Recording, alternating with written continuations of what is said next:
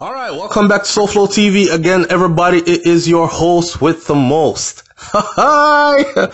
Listen, remember I told you first. You see, my source, I won't say if it's a he or a she. For those of you who have been paying attention, you would know that part already. Me just a wait for hear from my sauce right now. Me not even say source, my sauce. Me just a wait for hear from my sauce right now because the thing does get real. Everything I have told you so far is going to happen has happened. And I'm sticking to my source. People, wanna wait.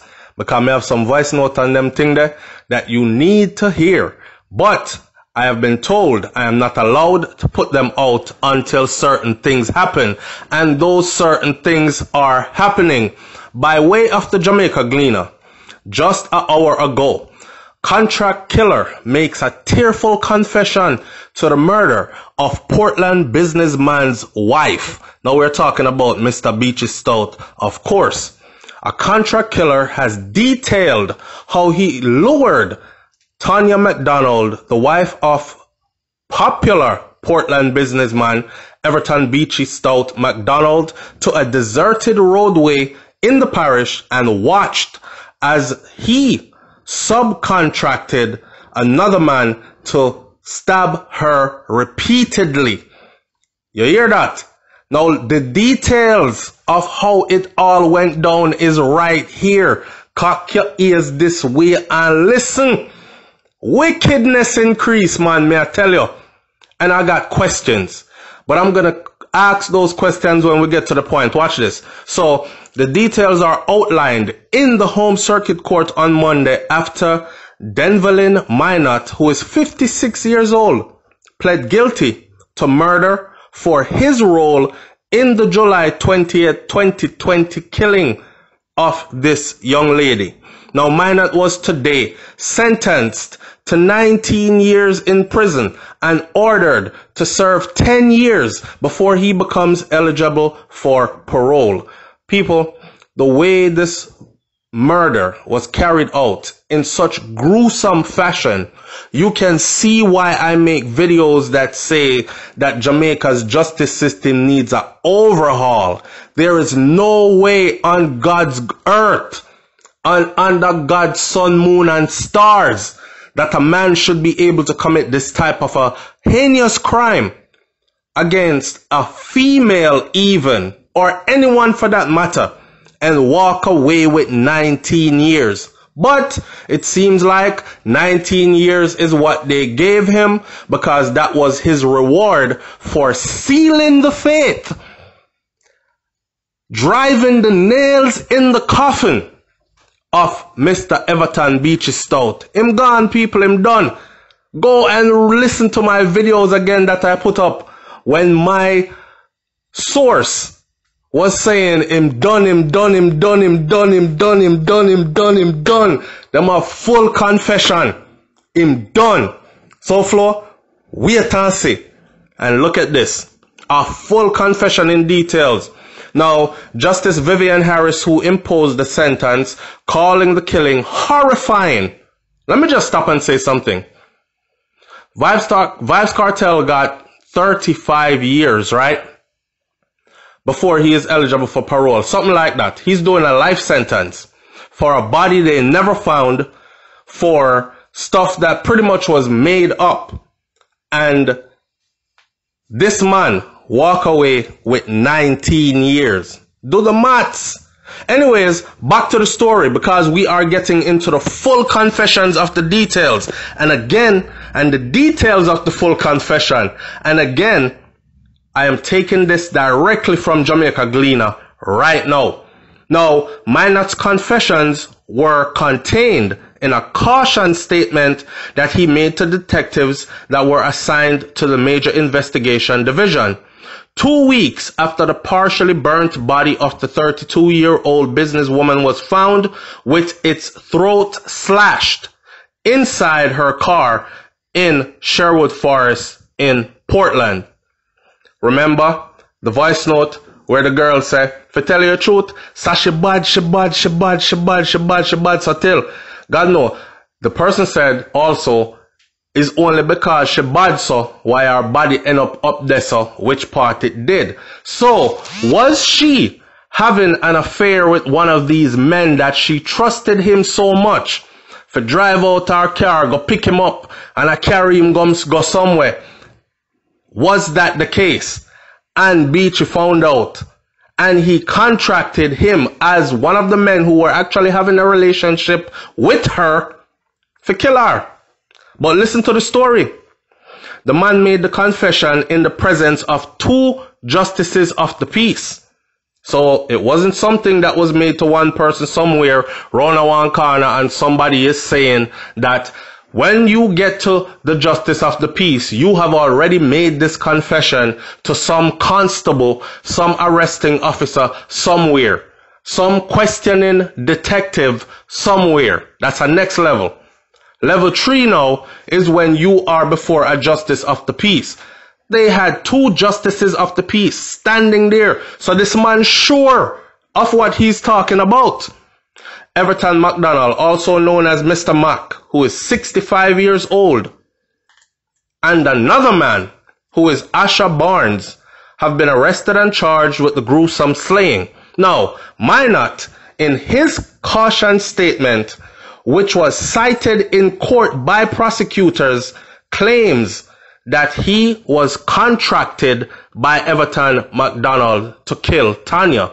Now, of course, I respect that Jamaica Gleaner has to say claims that he was contracted because we're dealing with the legalities of things, right? But this is a confession, so he confessed that he was being contracted. But we don't know if he's telling the truth or not. Is that what they are saying? From a legal standpoint, a confession the man a make.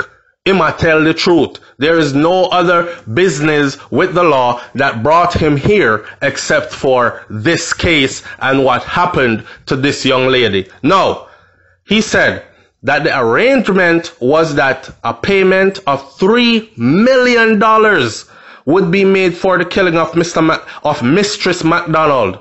One prosecutor disclosed, citing straight from the caution statement. So the man tell them say a $3 million, but that's not new news because that's been out there for a while now that it was $3 million that was paid.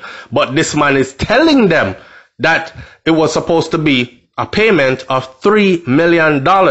Boy, some of they are foreigner work out to walk out with soul case for a win. I work hard. Even I work 2 jobs for years and still don't have 30 grand. Save up.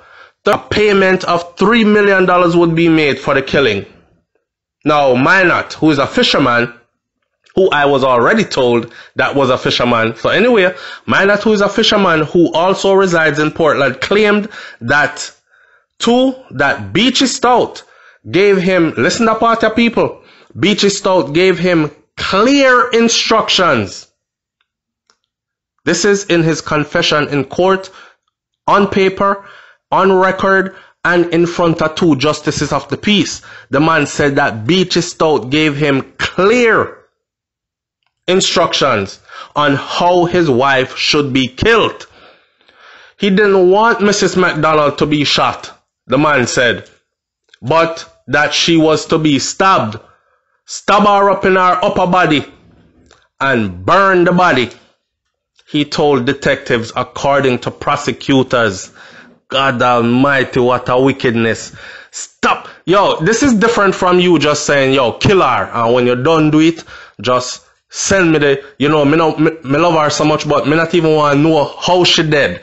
That's not one of these cases. The man calculatedly, cold-heartedly designed the way in which she was to go. Stab her up in her upper body. And then burn the body.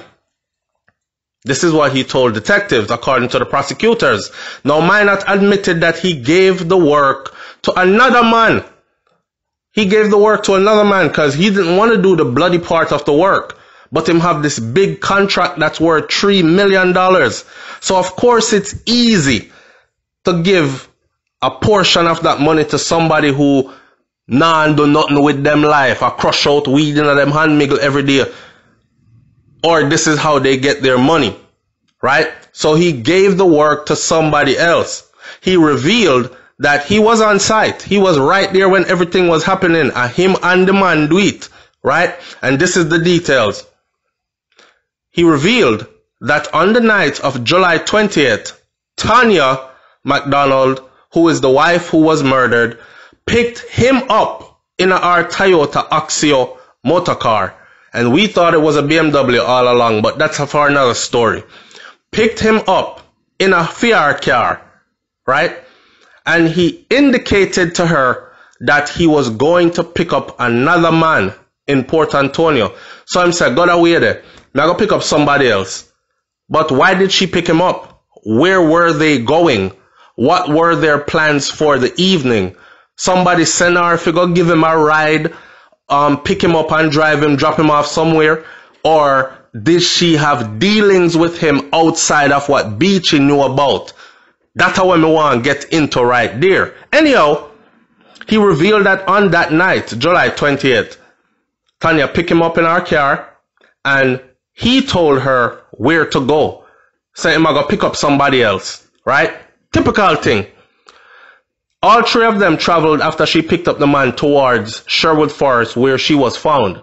He said that when the youth asked Tanya McDonald to stop and turn around the car as we approach this three-way intersection, he said that might not recall stepping out of the vehicle after Tanya complied with the request. So after the man said, turn around up here so and go back down so, him said, might not stepped out of the vehicle, right? Me step out of the vehicle. Where y'all go? Me afraid.